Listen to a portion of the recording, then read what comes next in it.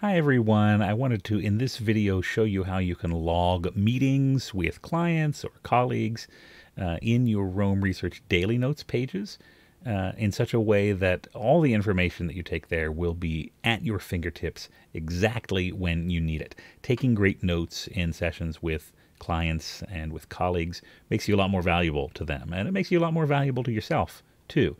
I like to think of this little method as sort of the interactions segment of your CRM, only way better. Any CRM I've ever used, it's always been clunky as heck to get information into the interactions section in any way that's useful. Like I can actually track relevant topics of conversation and things like that. In Rome, it's a breeze. It's low friction in, low friction out. And if you use this method, it's particularly simple, I think. So here's how this will work. Just one quick thing before I dive all the way in.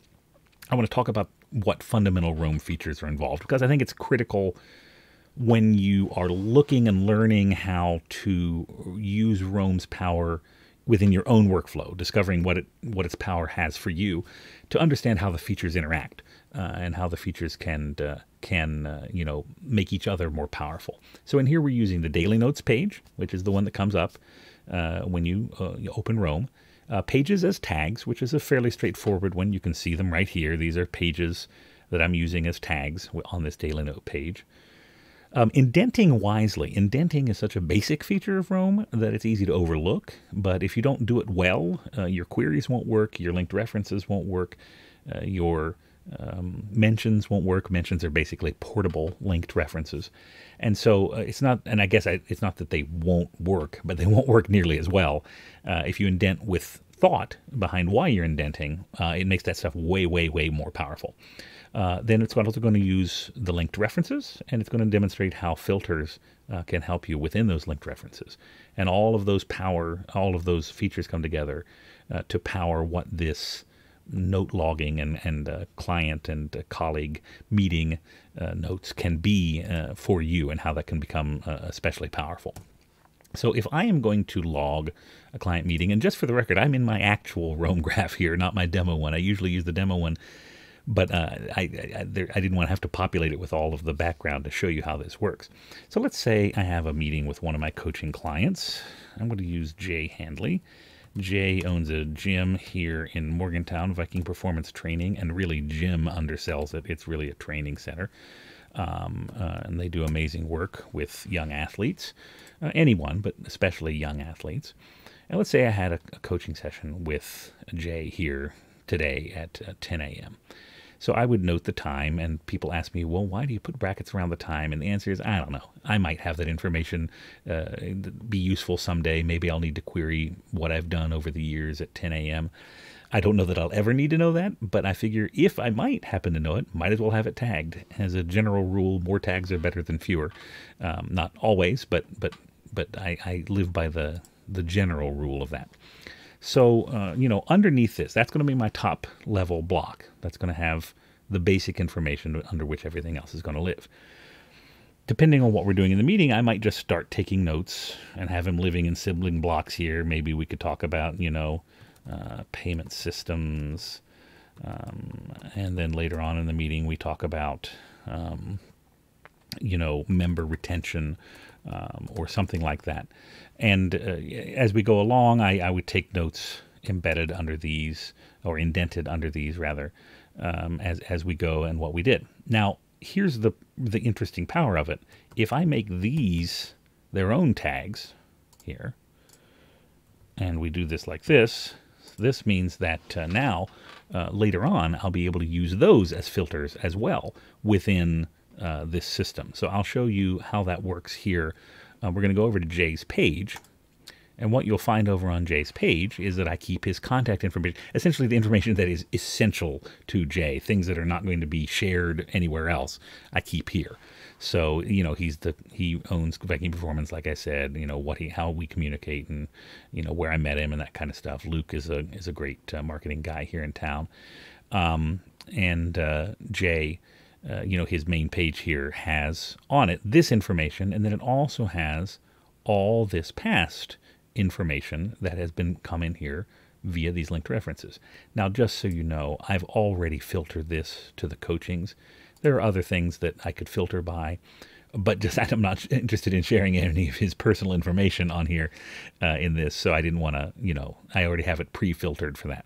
But I could go back through and I can look at every single coaching session that we've had, and I could look at all the notes from it. I'm not going to click it open here just because I don't want to reveal any of his personal information. Obviously, he's a coaching client.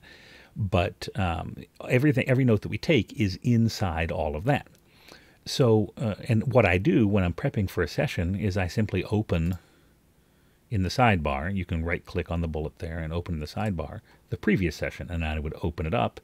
And then I would, take some notes in preparation for the session, and I even leave it open over there during the meeting, just in case there's anything that comes up that I didn't take notes on in advance. That way, I have that there to refer to. That's really powerful. What I think is really cool, though, I don't know what that was, is that I can then also use this tool to filter by. Say, for instance, I wanted to filter by how many times we've talked about payment systems. And we've talked about it a few times, but I only tagged it this once as an illustration. So I can hop into here and it'll show our current meeting, and it'll show every time we've ever talked about payment systems. I could also filter by, the member retention. And with doing it would show us every time we've ever talked about member retention and exactly what we said about it. And the cool part is I could also say that I talk about payment systems with several clients. I could go to the payment systems page and filter by clients and see what, things are going over there, filter by the different types of meetings that we have those conversations in. So one other little note before I leave this, going back to the main page here where I took the note. If we had a meeting and the entire thing was about payment systems or member retention for some reason, that could live up here on the main log for the page, just because our general rule with this kind of tag is the broader the topic, the higher up in the indent it is. Now, if I were to take a note here and I would say payment systems in this level, and it wasn't on the top level, and I would then take a note underneath this, talked about money, which is a stupid note, but you get the idea. When I filter by payment systems within Jay's page here, I'm not going to be able to see that note that I took because it was in a sibling block, a neighbor block there, rather than indented underneath it.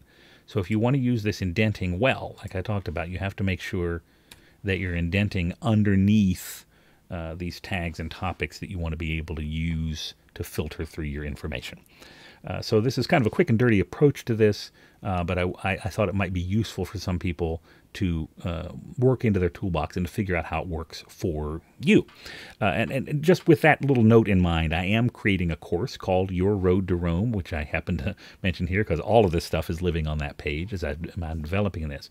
The concept of Your Road to Rome is it introduces the fundamental features of Rome and how they can interact, but there's also a coaching component so that you can recognize opportunities in your own life and in your own workflow for how those features can come together and make a difference for you. So part training, part coaching, releasing it end of October, beginning of November in that general area, depending on when I have it ready. If you'd like to get an email to find out when that'll happen, I put the link down in the description. Also, you can just go to yourroadtorome.com. That'll redirect you over to the course page, sign up page.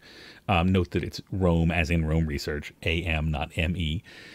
And that will give you an opportunity to discover how these kinds of tools can work within your own workflow. That's really where I want to help folks with Rome Research, is taking the amazing power and the amazing versatility that Rome has and being able to turn that into something that's useful for you. It's enormously powerful. Sometimes, though, power and versatility can make us freeze up. We see it, we don't know exactly what to do, and so we don't leverage that in the best way we can. I want to help people see how those features can work within what they're doing and help them discover how to upgrade that work that they're doing in their workflow to be something that Roam can really be an integral part of and really make a huge difference in. So that's sort of what the course is about. But hopefully this will be a useful tool for you, logging notes on the page there. If you have any thoughts about it, you can certainly mention in the comments if there's anything that you would add to this concept. Obviously, I'm doing the bare bones of it here to keep the video from being, that's already 10 minutes, so keep it from being 20 minutes. But hopefully this will be helpful for you, and it'll be something that you can make use of in your own work.